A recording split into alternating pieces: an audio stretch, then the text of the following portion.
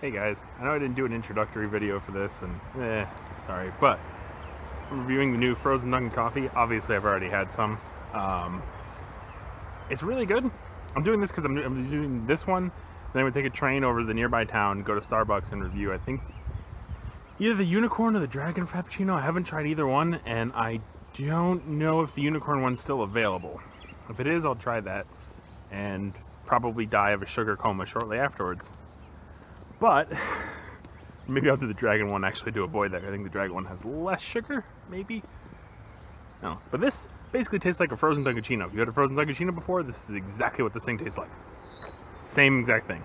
It's their replacement for the Culotta. I'm kind of fine with it. I think if they can reduce the sugar in it and supply, replace that basically with the caffeine and more of a coffee taste to it, I'm fine with that. Works for me.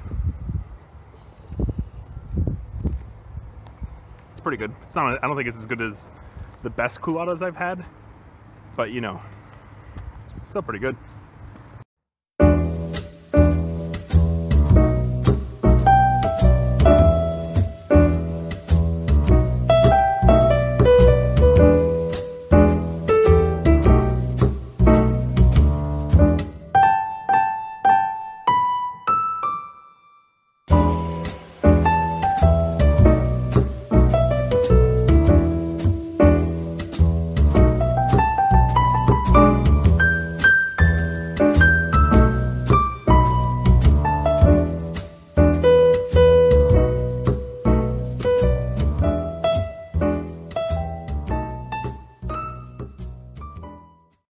Train, not that one, and gonna go Starbucks and get that unicorn frap or dragon frap, whichever one's available. By the way, there's a ton of sugar in those Dunkin' coffees, like 123 grams of sugar in the large one. I'm not getting a large unicorn. I'm getting the smallest one I can.